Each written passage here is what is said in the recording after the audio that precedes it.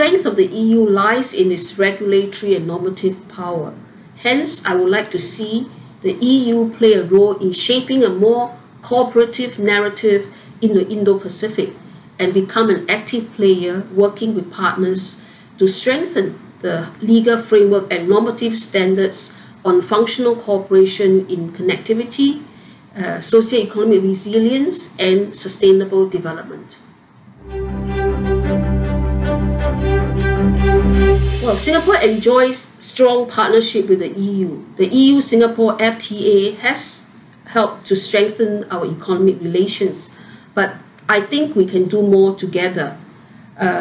For instance, Singapore could play an active role in the Alliance for Multilateralism that was launched by France and Germany.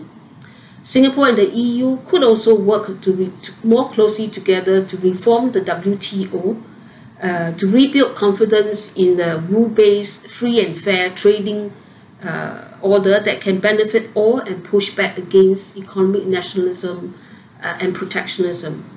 There's also a need for Singapore to actively engage the EU on how to put more substance into the newly elevated EU-ASEAN strategic partnership.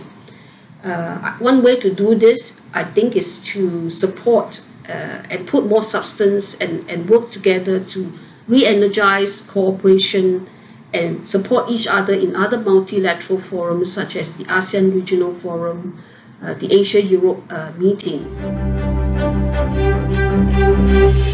If we could all avoid a zero-sum mentality, work together to overcome the socio-economic impact of the COVID-19 pandemic and build back better, then I foresee a complex but multipolar Indo-Pacific in 2040. We would have in place, I think, the institutional architectures to engender cooperation, but also manage the competition. And I think we could also have a network of public-private partnerships to address the different challenges facing the region. However, if we are to continue business as usual and worse, work with a 20th century mindset, I think the Indo-Pacific in 2040 will be a dangerous and highly volatile place.